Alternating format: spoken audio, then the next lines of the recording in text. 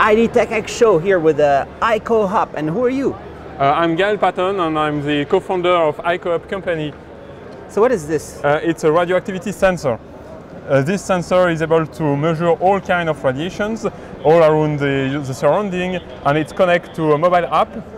On your smartphone you have results about if there is a danger and why there is radioactivity around you. So there are some openings? No, it's just connectors? Just connectors, USB for the battery and on-off button. This is the, no? This is, there is sensor under these holes, and these holes are to have the gas air entering inside the sensor. So where would you put this? Like you would put it like this? Yes, you can have it at home. Like and, that? Yes. Not like this, right? Well, not like this. So you can have it each side as you want.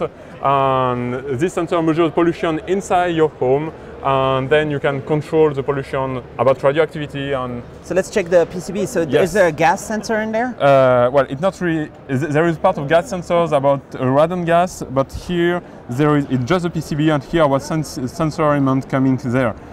And the sensor, so it's here, then we process the signal, and then we have the connection in Bluetooth and USB there.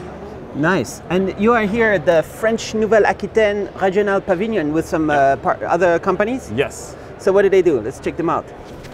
Hey, let's go around here. Hello, so who are you? Sorry, hello. So I'm Ibrahim. I'm a founder of Ikalogic company in France. So that's Ikalogic. Yeah, Ikalogic. And we have built the very first wireless oscilloscope.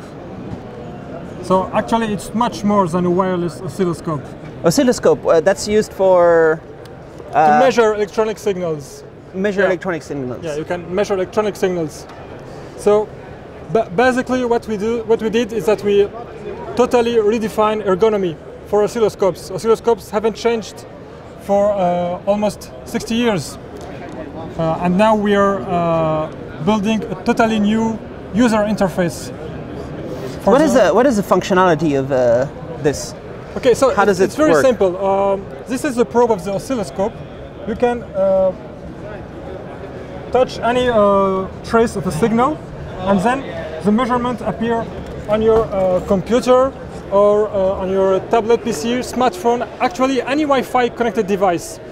And then you can use all the ergonomy and user interface that you have in these devices. Like for example, the ability to be able to zoom in and out with the mouse wheel. So you get an ergonomy that is unprecedented in the world of oscilloscopes. What are you showing here? What is this SPX Ikalogic? Okay, so those are other products we have that are more for the digital world. But today we're focusing on the Icohup since it's the very first time actually we go public with this product. It's patented technology. And so in general, what do you think about the IDTechX show? What do you think about the show? It's very interesting for us because almost all the companies that are in this show are interested in electronics. And our product is interesting for them also. So we're able to get in contact with many people, and we saw the enthusiasm around this product. So it was very interesting. And what do you think about the show? Well, I think it's a very nice show, and there is lots of technologies about sensors. And we are developing specific sensors, so that's a very nice place to meet people in very different fields of electronics. It's going to be multi-billion-dollar business, the stuff you're doing, right, in the future?